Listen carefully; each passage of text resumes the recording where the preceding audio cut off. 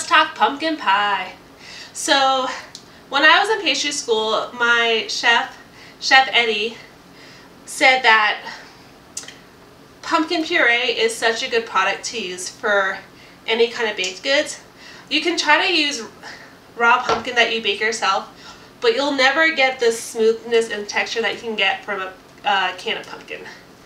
So for this filling, I'm just following the instructions on the can. But one thing I'm going to adjust here is the spices. I love to use a lot of spice in my pumpkin pie. It gives it such a pretty color, and it goes so well with the pumpkin. I feel like sometimes in the store-bought ones, it's just not as good. It needs some more spice in it. So we're gonna do it that way. So I'm going to do this in a certain order so that I get a really nice smooth filling. You can do this in a mixer if you prefer, but it's definitely not necessary. All my ingredients right now are at room temperature, including my eggs.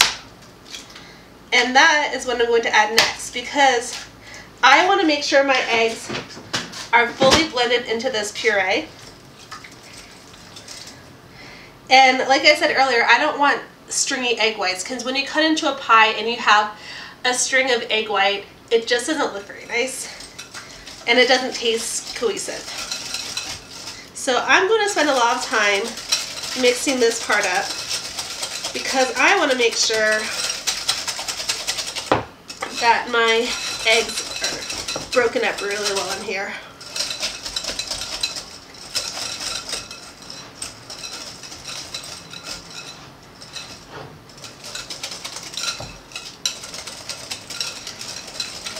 Alright, that should do it.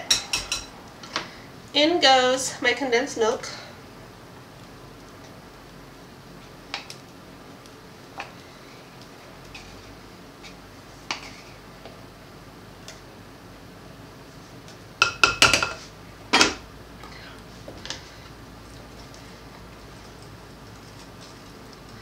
And you can see that since I blended up my eggs really well, the mixture incorporated the condensed milk really easily and nicely.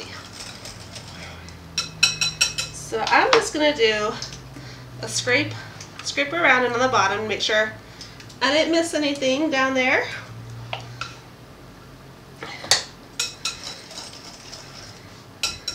So right now this is way too orange for me. I'm going to add in a pinch of salt and all these nice spices. Tiny pinch, not my usual.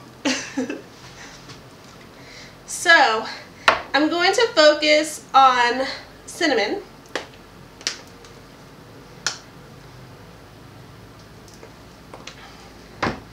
Just a touch of nutmeg. And clove. I go kind of heavy on the clove too, because that is a really tasty flavor. So as you can see, this is probably more spice than what you're used to putting into your pumpkin pie, but oh man, it is worth it.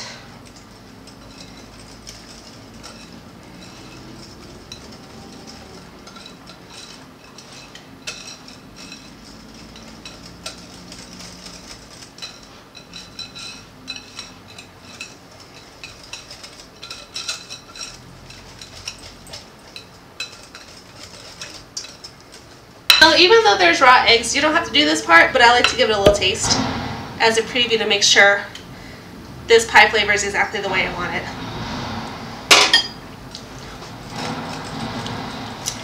It is really good. And as it bakes, the spice flavor will come out even more.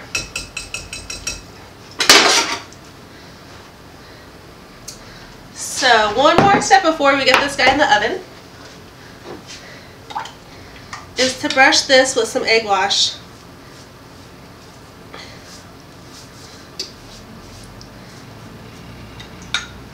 Before I add my filling in.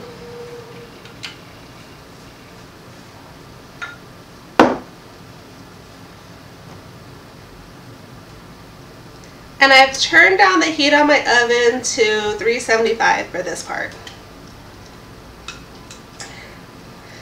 I'm going to bake it the same way you would bake creme brulee, or at least what I'm looking for in texture wise. And so I know it's ready when if I jiggle it in the oven, it's a little bit like jello in the middle and it's more set on the outside.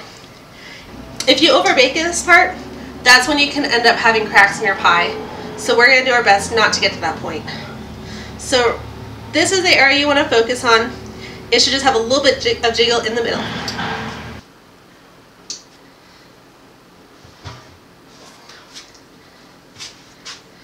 So just taking my pie out of the oven, I would say it took about 25 to 30 minutes to bake this at 375. And as you can see, there's a jiggle in the middle, but once it's set, that's going to go away and the pie is going to become firm. So I'm going to wait for this pie to set before I add my whipped cream in. You can either do a dollop all the way around, which kind of gives people an idea of how big the slices should be, or you can wait and let people serve themselves.